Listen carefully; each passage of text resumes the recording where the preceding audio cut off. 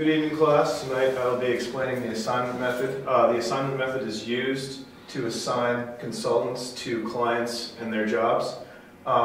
It is important that there is a one-to-one ratio between the consultants and the clients. These numbers represent the days for the consultants to complete the client's requests.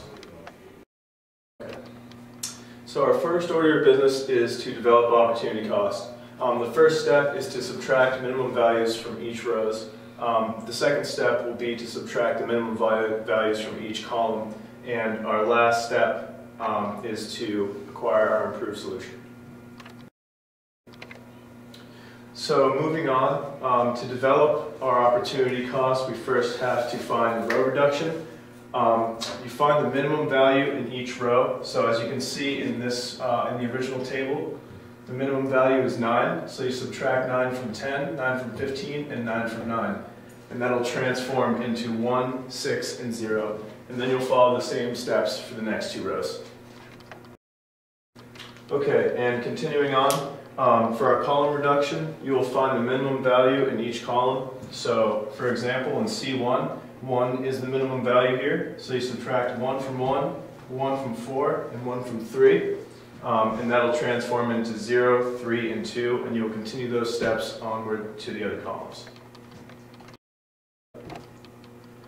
So to test for optimal, you have to cross out the zeros with the minimal amount of lines as possible.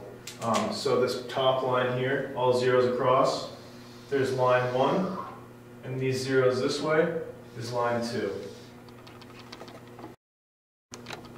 So to test for optimality, it's only optimal when the lines equal the amount of rows or the amount of columns. As you can see, there are 3 rows and 3 columns and only 2 lines, so this is not optimal.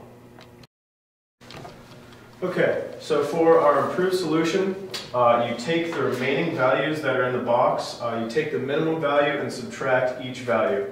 So 2 by 3, 2 by 2, 2 by 7, and 2 by 5. And as you can see over on this table, that transforms into 1, 5, 3, and 0.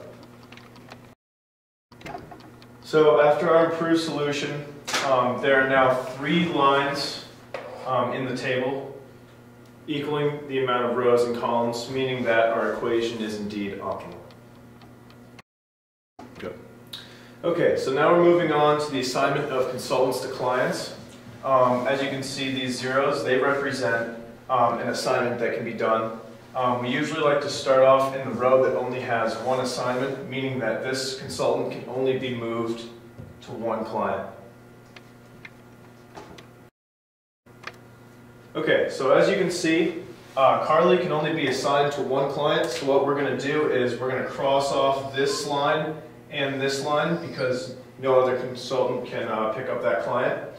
As you can see, there are 2 options here, and there's 1 option left on the bottom for Jones. So we're going to cross off this line, and that means there's only 1 client left for Terry. So Terry gets that client, and we'll cross that off as well.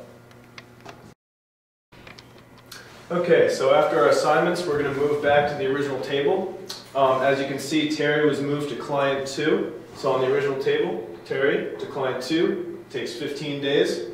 Carly was moved to client 3, so Carly to client 3, which takes 5 days, and then Jones to client 1, which takes 6 days. And the sum represents the minimum amount of time to complete all of the assignments.